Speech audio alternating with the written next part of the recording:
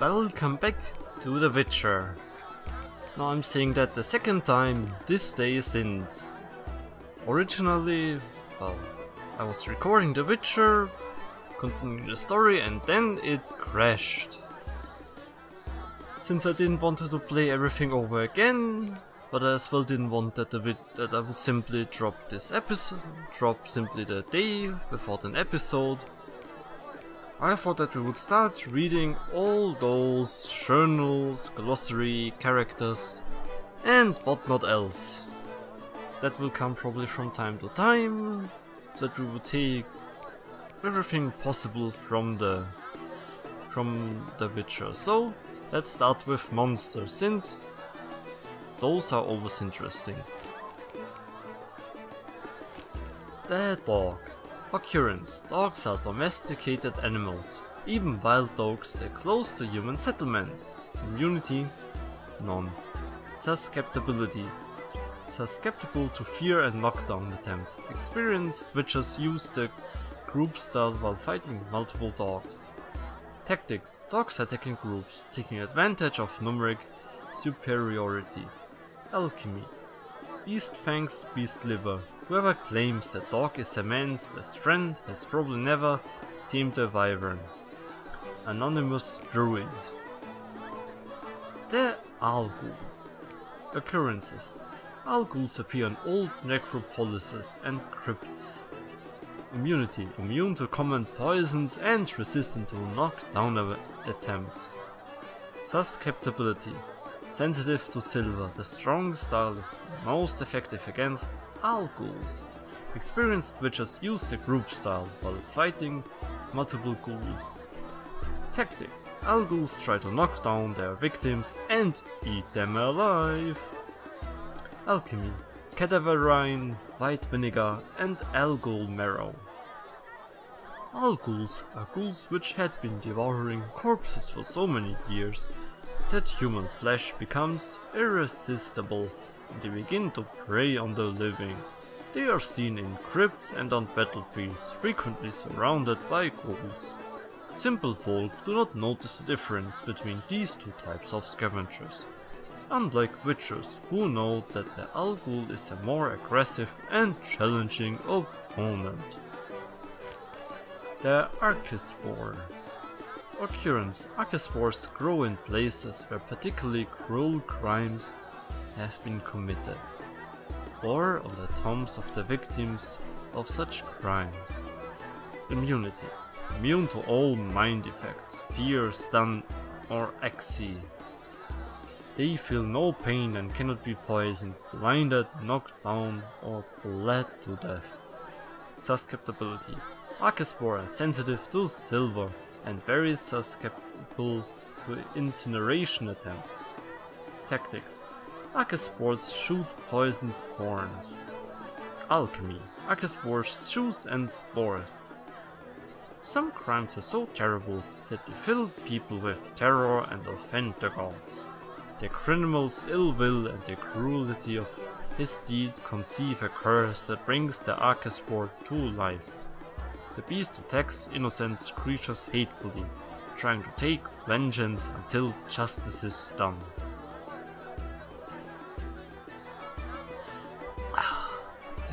A gulp of water, and let's continue. The Barghest. Occurrence. Barghests are ghosts which come from the underworld, only when summoned. Immunity. Barghests are fearless and cannot be poisoned. Coming from the underworld, they acquire bodies, so they can be stunned and experience pain, although they are somewhat resistant to those effects. Susceptibility. Barghests are sensitive to silver and very susceptible to knockdown attempts. The fast style is the most efficient against Barghests. Experienced witches use the group style while fighting multiple Barghests. Tactics. They try to surround their opponent and work as a group. Where one Barghest appears, more will follow. Alchemy. Beast fangs, ectoplasm, and death dust. People say that Barghests are specters which materialize as ghastly dogs and persecute the living. According to some folk tales, these monsters are the scouts of the wild hunt.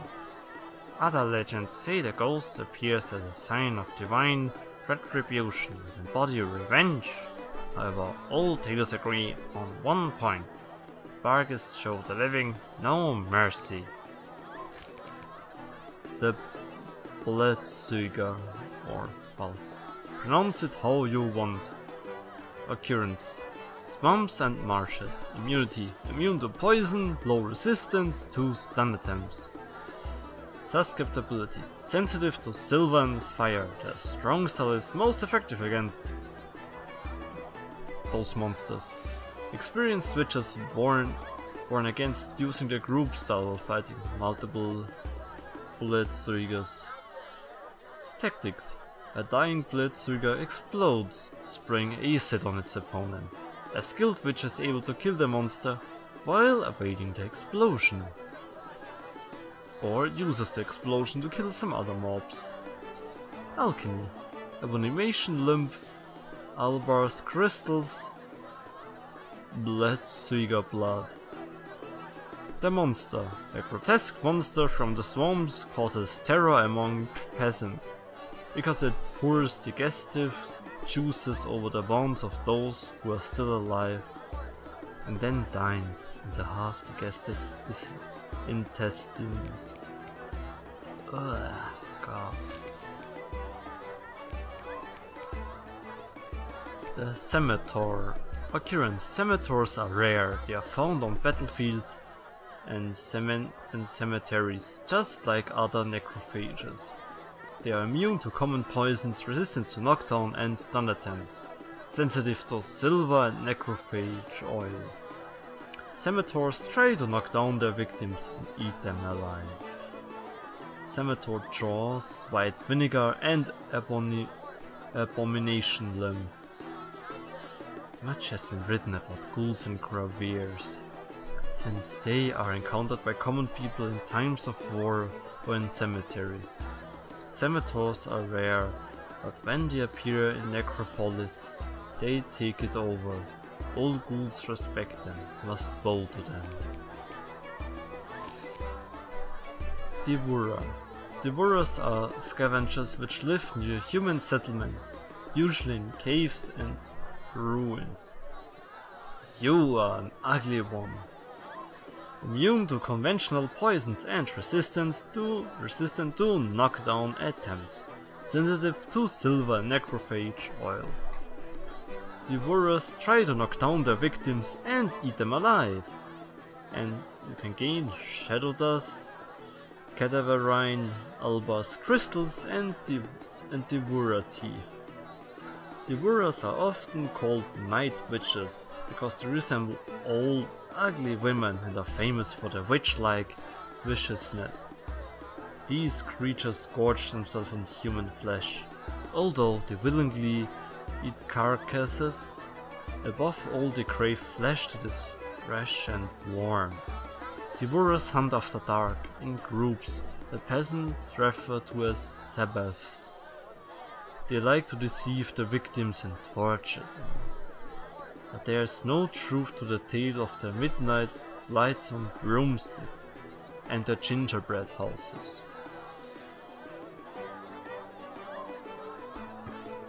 So it's only a fairy tale? Wow.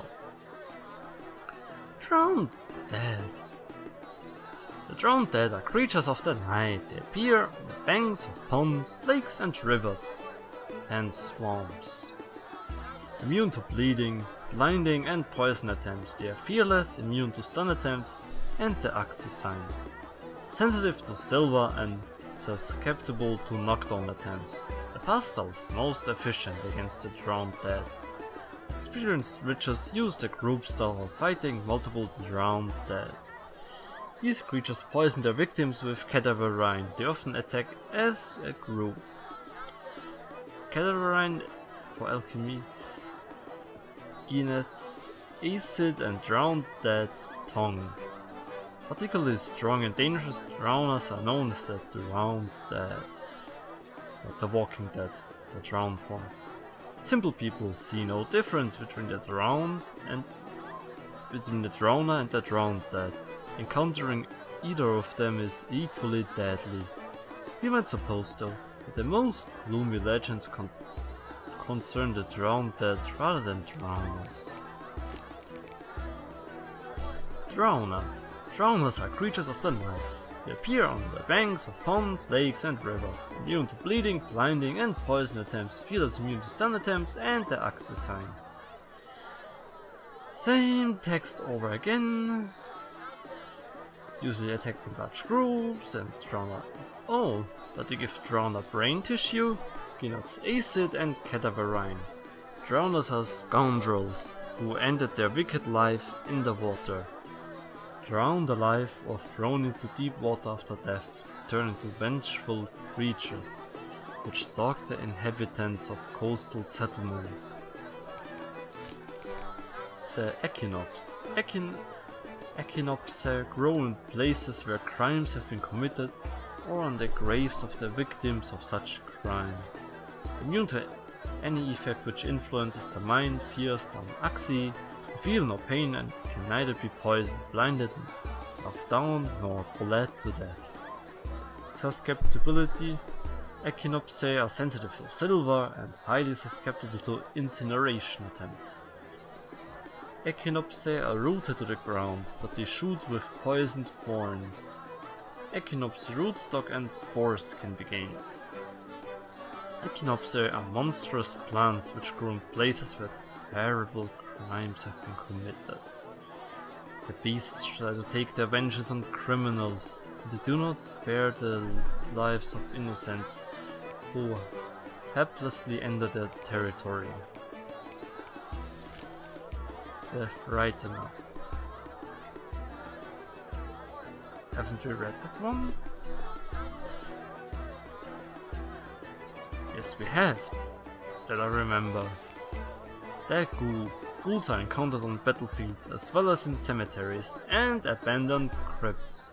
Resistant to common poisons. Sensitive to silver and necrophage oil. The strong style is most effective against ghouls. Experienced witches use the group style while fighting multiple enemies. Ghouls. A group of ghouls will try to knock an opponent down, surrounding him and starting eating him alive. Abomination lymph, white vinegar and ghoul blood can be gained. Ghouls are said to have been humans, who were once forced into cannibalism, and after many years spent in dark crypts, underwent a horrifying transformation. Only human flesh can satisfy their eternal hunger, so they kill people and store the remains in the recesses of their lairs. The Golem. A golem is a creature made of stone or wood, brought to life by a mage and animated with the use of magic. Its tough body is immune to swords, blows and most effects. A golem can be stopped by its maker. Usually the giant is set in motion by a lightning bolt, so a major electric shock might incapacitate or even annihilate it. The golem uses its superhuman strength to knock down, stun and crush opponents. The game can be a golem obsidian heart. Once an absent-minded mage created a golem, animated it by casting Ulsur's thunder, and ordered his new servant to fetch water before burying himself in his jewelry box. The golem kept carrying water day and night without pause, and ultimately flooded not only the mage's house, but the whole city.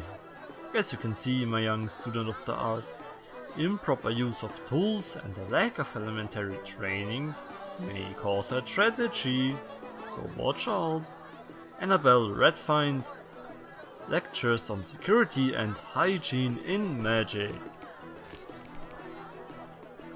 And another model of the year, the Gravier. Graviers appear wherever they can find food, preferably human corpses, but any carcass will do. Immune to common poison and resistant to knockdown attempts. Tough skin and thick muscles protect them from blows. Sensitive to silver and necrophage ore. The strongest are most effective against graveers. Graveers try to knock their victims down and eat them alive, like all necrophages. Cadaverine, white vinegar and graveer bone can be gained. After the war with wolf gods, graveers became a real plague until the monsters were familiar only to the specialists and professional beast killers. Thus everyone mistook them for ghouls. Today any child could give an accurate description of a graveer, and people who have passed near battlefields or necropolises offer first-hand accounts of the horrible murders committed by these ruthless necrophages. The Hellhound nightly appears wherever dishonorable people live.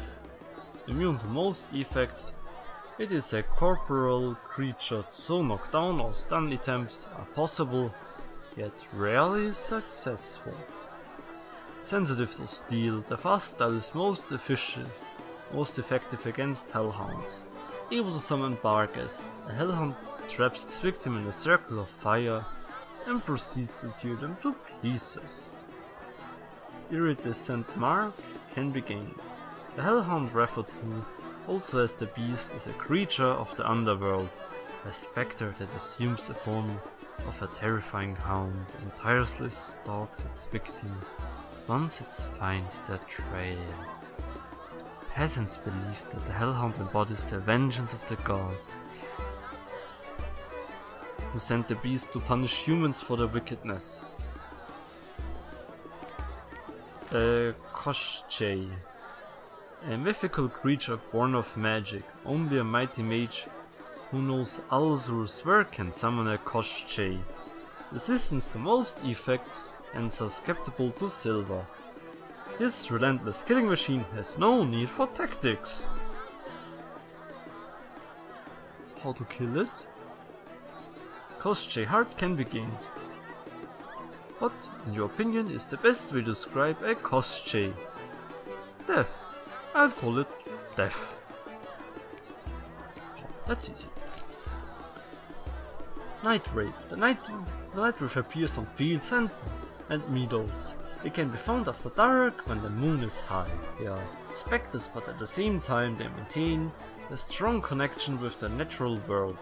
They see the living but cannot understand them, because the dead cannot hear the living.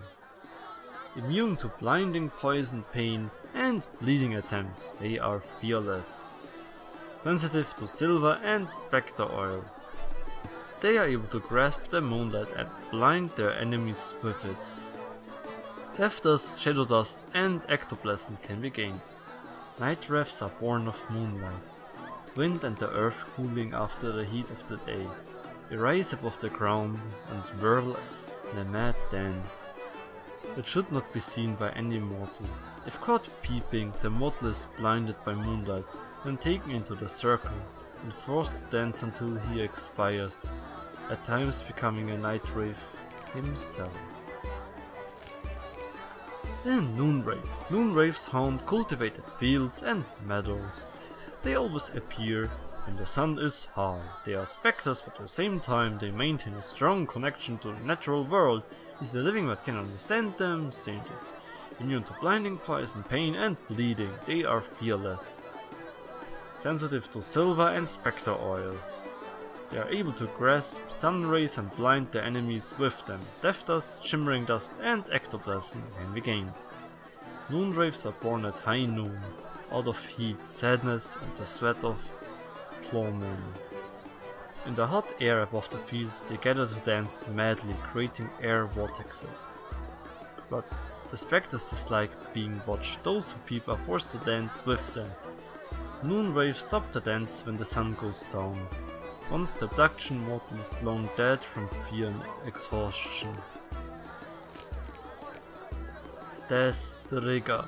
A Striga is a woman transformed into a monster by curse.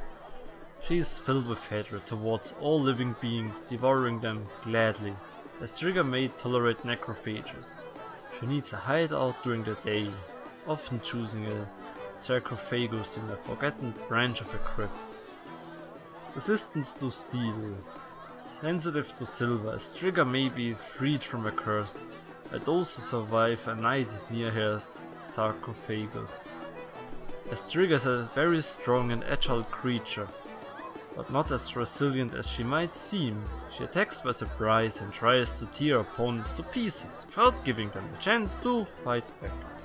Near sarcophagus, a Striga is always stronger.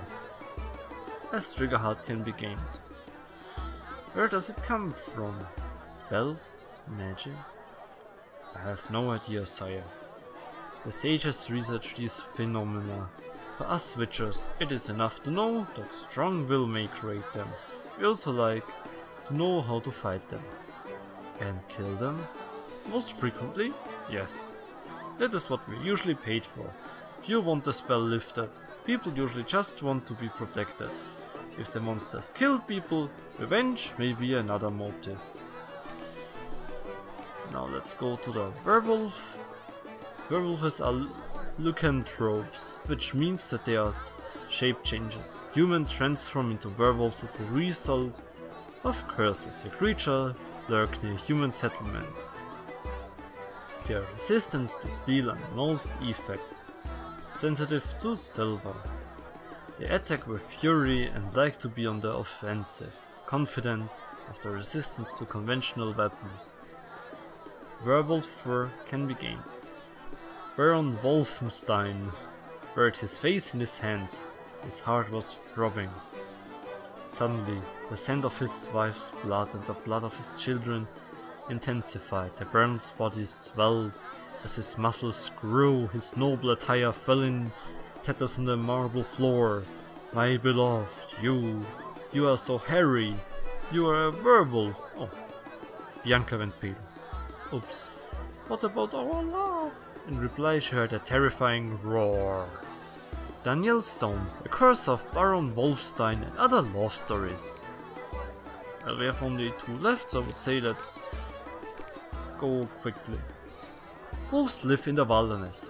When they are hungry, they approach human settlements and hunt farm animals. No immunities. So skeptical to knockdown attempts, the fastest most effective against wolves. Experienced witches use the group style. Wolves attack in groups using their numerical superiority to their advantage. Beast fangs and beast liver. There was so much snow that winter that we had to dig tunnels just to get to the privy and had icicles in our pants by the time we got back. Wolves came out of the forest, ate the cattle, then surrounded their house. They were howling madly. Surrounded by that pack of wolves, it felt like 3 little pigs. Wraith. Wraiths hunt the places where they died or were buried.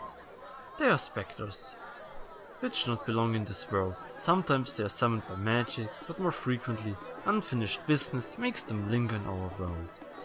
Immune to blinding and bleeding attempts, they are fearless and immune to poison, pain and knockdown attempts. Sensitive to silver and spectre oil.